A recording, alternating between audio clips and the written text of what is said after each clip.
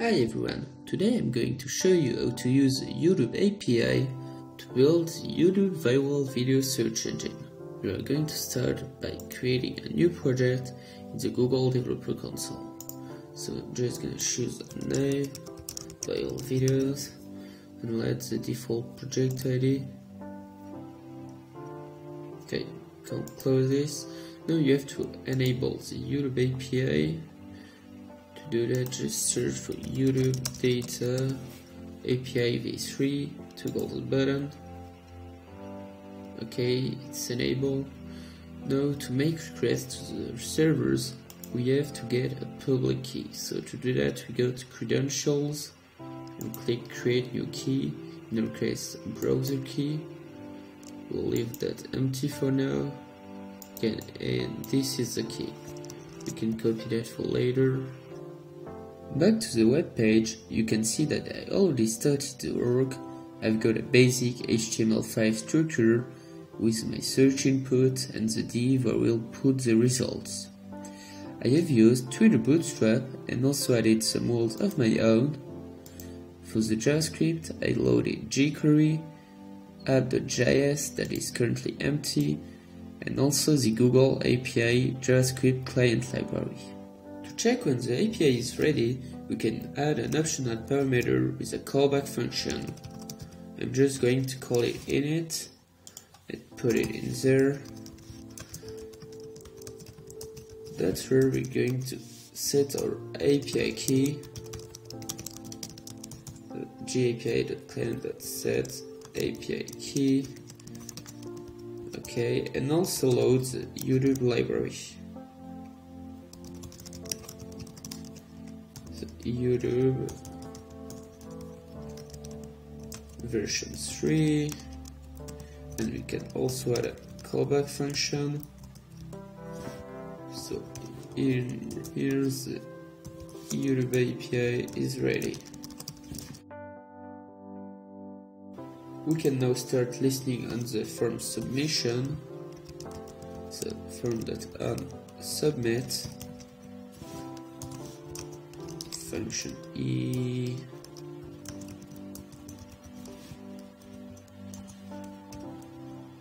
We're going to start with E that prevent default, stop the default behavior submission,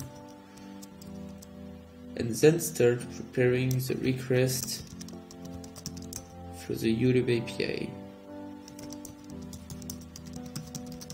Var request the GAPI client.youtube.search.list, and here our parameters.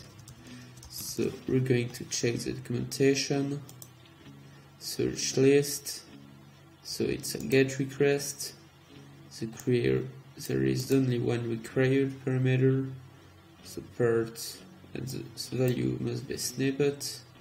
So part snippet, no quotes here, sorry. Okay, then other parameters are the type of results. We're going to choose video,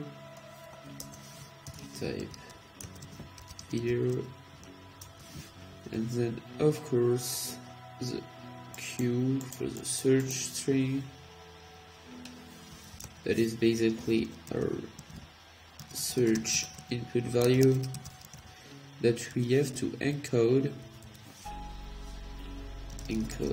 URI component, that's native JavaScript function, and also convert all the ASCII spaces. So replace 20 by plus, and then I'm just going to add additional parameters. You can see that there are a lot of them. So max results to limit the number of results. We need to put 3. We can also order by view count because we want the most viewed video. and finally published after, to get only the video published in 2015 at midnight. Okay, we should be good. Then we're going to execute this request. To do that, we just do request.execute function result response,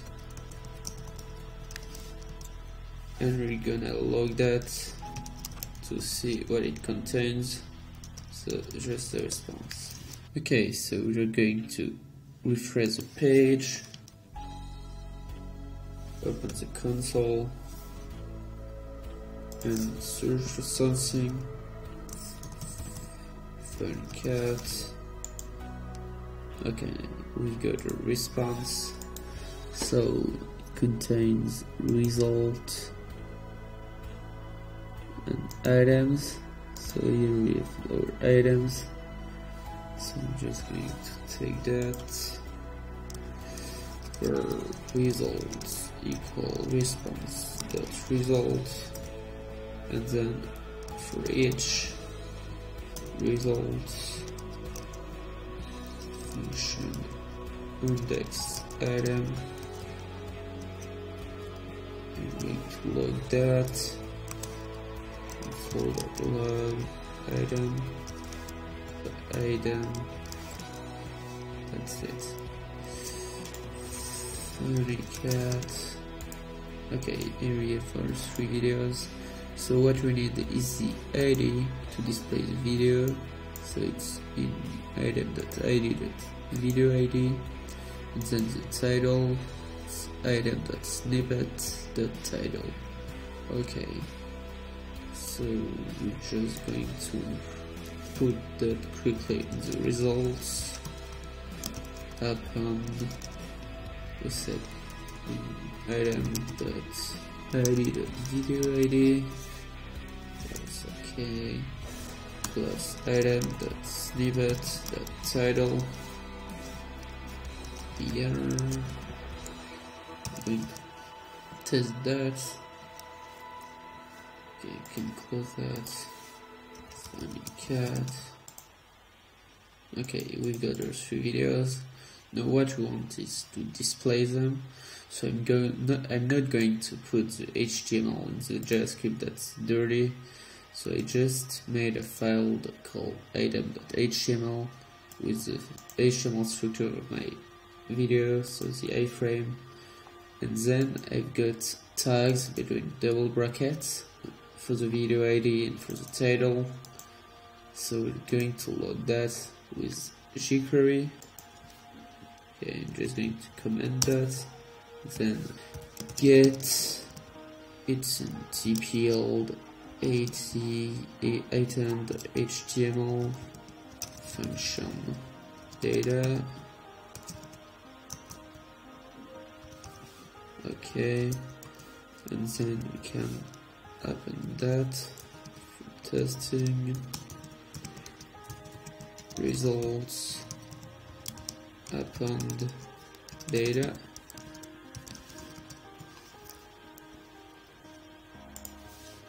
Okay, just cat.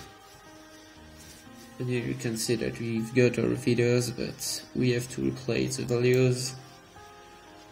And to do that, I'm actually going to use tplawesome. It's on my GitHub. It's a basic function with 2 parameters. The first one is the HTML with the tags and the double brackets, and then a JSON data to replace these keys with the values. So I'm just going to take directly the modified version. Okay, I just copy that and put it at the top, and now we can use it there. Whereas tplawesome data and enter data as JSON. So we have the title and the video ID. Just going to take that,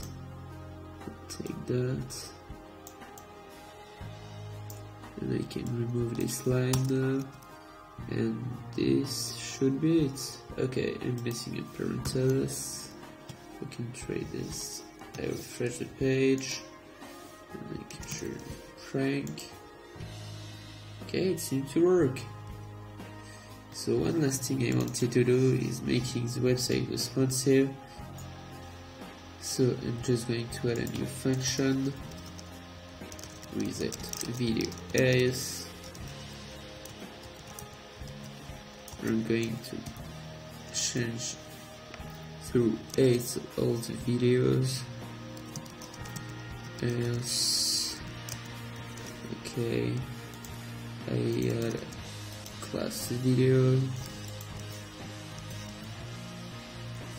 and this is going to be the width of results multiplied by 9/16 to keep the ratio, and I'm going to call that after adding all of these. One thing I forgot also is to reset the content of the results.